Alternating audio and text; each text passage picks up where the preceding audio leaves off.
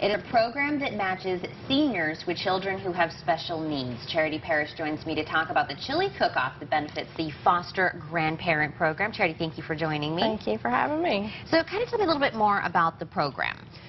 It pairs adults that are age 55 and older with children who have special needs. They work in schools and Head Starts, other organizations, juvenile justice, and they give the extra mentorship and extra support that these children need in the classroom.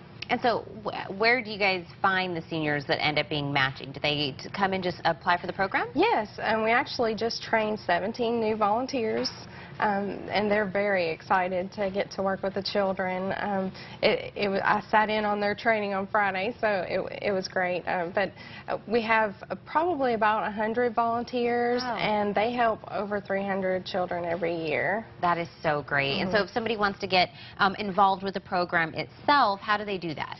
They would just call our office at 782-3162 and talk to someone in the foster grandparent program.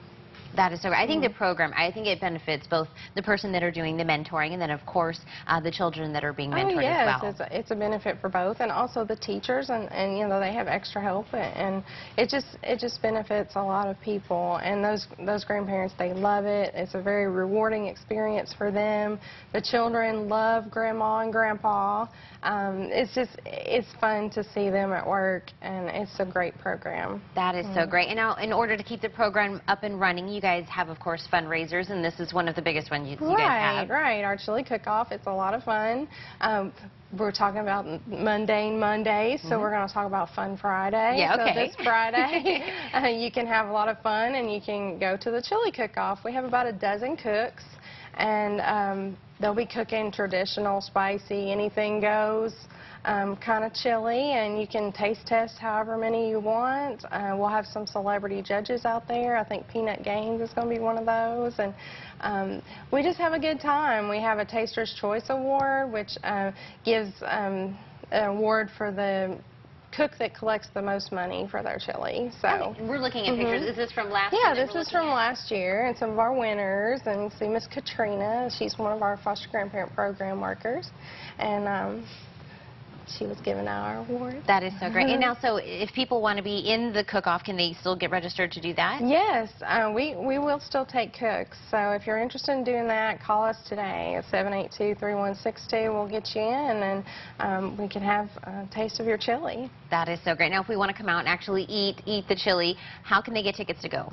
You can come by our office at 921 Beauty Avenue, and you can buy tickets for $5 now or $7 at the door at the Presbyterian Church on State Street, downtown Bowling Green.